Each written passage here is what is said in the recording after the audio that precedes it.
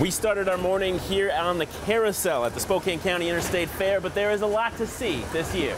Like the hard work that goes into everything shown here in the 4-H barn. And you might learn something.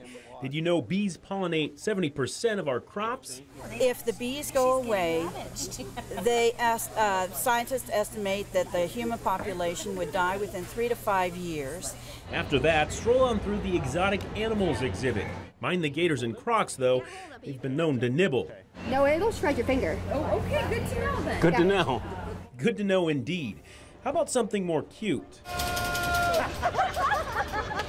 And they're off. It's a fair classic, the pig races. We got a brand new rookie racers out here at the Spokane Interstate Fair. They're 8 weeks old and they're going to be taken to the track out here. So if you guys come see them, you're going to see how much they improve over the entire fair. This is the first fair they have ever done. Don't miss it, and don't forget to be smart here at the fair. I talked to the man in charge of all the rides and keeping you and your family safe. And we're inspected daily by our operators. We're inspected on our teardown and our setup, which is a lot different than a permanent park because you get more option to take a look at things.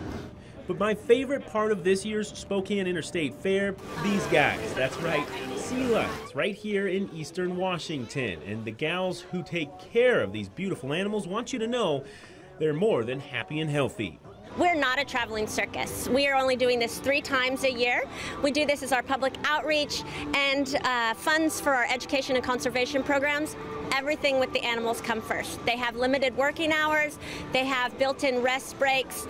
And don't forget all the great music at the grandstands. It's all right here at the Spokane County Interstate Fair. For a detailed list of attractions and showtimes, head to KXLY.com and look for this story under the Newslinks section of our homepage. Huckleberry, pumpkin. Reporting in Spokane, Casey Lund, KXLY 4 News.